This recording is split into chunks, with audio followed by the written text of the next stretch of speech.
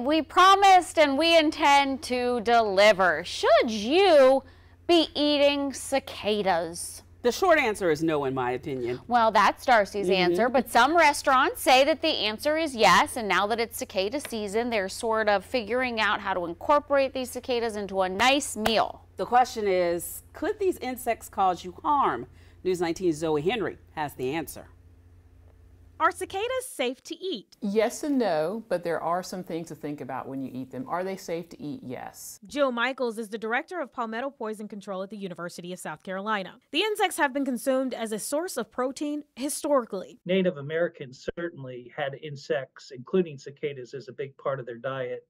And insects in general are high in protein, low in fat. Eric Benson is an entomology professor at Clemson University. If you're thinking about eating one of these creepy crawlers, there are a few things to consider. Number one, they can have bacterial contamination as well, so they can be dirty, so to speak, but then they're living underground and they're feeding off the tree, and they can have environmental contaminations. Because of the potential of contamination, you should wait until they've been cooked before eating them.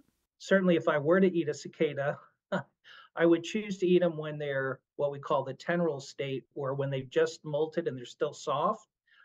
They don't have the wings fully developed, and I wouldn't eat a cicada raw. I personally would cook it. There's one more thing you should consider before popping one of these in your mouth. They're descendants of seafood. And what people don't tend to think about is you can actually have an allergy. If you have seafood allergy, like to lobster and shrimp, you can also have an allergy to cicadas. So, would you eat one?